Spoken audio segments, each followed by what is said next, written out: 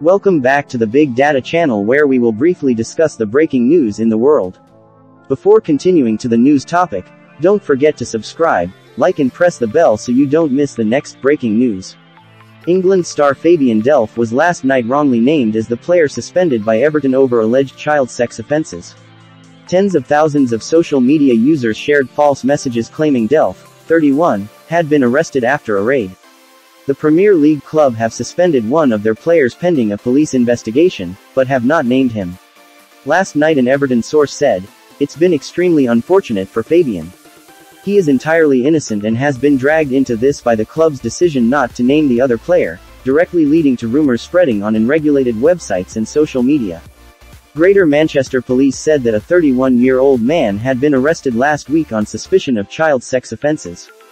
Detectives from the major incident team raided his house and took away equipment.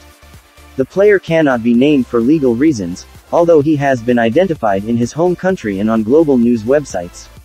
He is understood to vehemently deny the allegations against him but has already been stripped of an endorsement deal.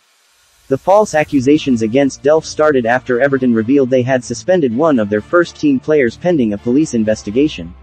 A statement on their official website added, "The club will continue to support the authorities with their inquiries." The Everton source went on, "The news about the arrest has sent shock waves through the club. His teammates had no idea. The probe is being led by specialist officers who received a complaint several weeks ago. This news has left everyone at the club stunned. They are determined to make sure everything is investigated properly and no stone is left unturned." The club told all the players yesterday what happened. "The players are in total shock. The arrested player is a very popular member of the squad, so no one can believe it.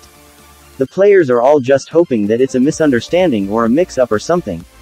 The Goodison Park star was arrested last Friday and interviewed for several hours before being released on bail. The alleged offences have been described as very serious. A glimpse of today's breaking news. Wait for our next breaking news. Thank you for watching this news.